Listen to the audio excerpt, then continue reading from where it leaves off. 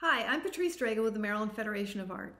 We are a visual arts nonprofit organization serving Maryland, North America, and beyond with over 40 member and national juried exhibitions every year. This is an inaugural video. This is a 3-minute short tutorial designed to give you all the information that you, the artist, needs to either select works that you currently have or to make new works that will best fit the theme or the genre of the exhibition that we have open for entry. We want to give you all the tools and information you need so you can make the best possible selection and give you the best chance of being selected by our professional credentialed jurors. This video is about our exhibition Digital Directions, which is open for entry through December 4th and will be on display in MFA's Circle Gallery in Annapolis, Maryland from January 30th through February 22nd, 2025. So here's the skinny on Digital Directions. In order for me to give you any guidance on what to submit, we have to be on the same page as to what digital art is. So let's describe it, let's define it. Digital art is any creative practice that uses digital technology as an essential part of the artistic process. Software is used in part or in total to create the final artwork. This merger of technology and creativity dates back to the experimentation with computer-generated images in the 1950s. And now it's gone mainstream due to the accessibility and explosion of digital tools, platforms, social media, and online galleries. Digital tools, screens, and projections have transformed how art is created, how it is viewed, and how it is collected. A great example is a current exhibition at the Tate Modern in London.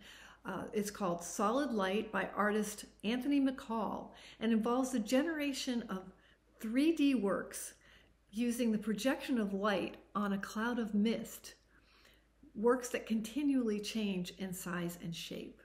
Software packages such as Adobe Photoshop, Procreate, Corel Painter enable you, the artist, to layer imagery, to use custom brushes and apply and manipulate color.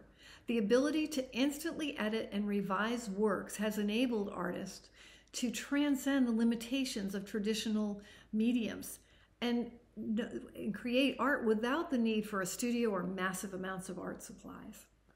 Just as genetic changes enable creatures to adapt to their environments and give rise to new species, technological developments have enabled artists to express visions in unique ways that has given rise to new directions in the evolution of human creativity.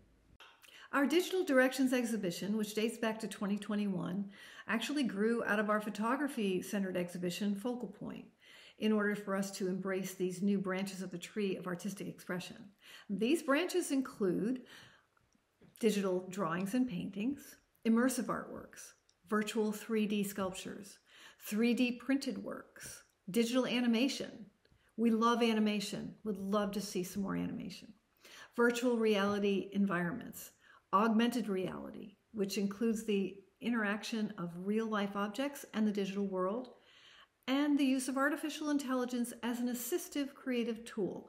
And a note about artificial intelligence at MFA, we do prefer that it is an assistive tool, and we trust the artist will not use that as the sole creator, because if it's a work by the artist should have a good hand involved in it. So what does this mean for you?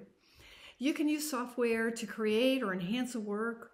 You can combine your digital output with a traditional work of art. You can pull in one of your original paintings or drawings and take it to a whole new level with digital technology. And I'm sure that you could come up with many more examples and ideas, and I look forward to seeing those. So if you want more information about the exhibition, please go to our website on the link below and check out the description, the written description of Digital Expressions.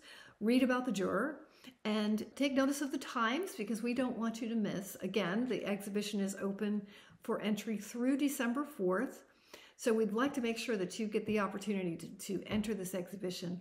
I look forward to seeing the entries, and I look forward to seeing you at Circle Gallery. Thanks, and have a great and artful day.